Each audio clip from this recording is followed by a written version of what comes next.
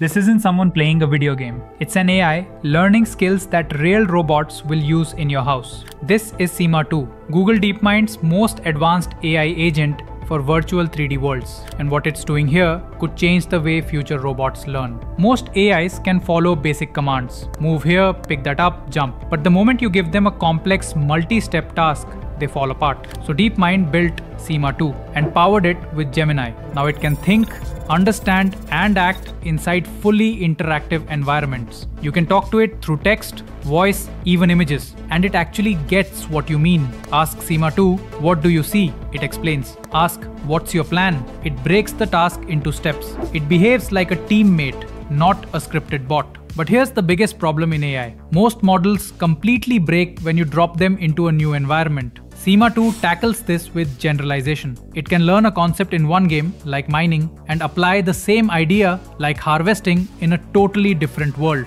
It can even navigate unseen environments created in real time by Gemini, Google's generative model for 3D interactive worlds. That's a massive leap.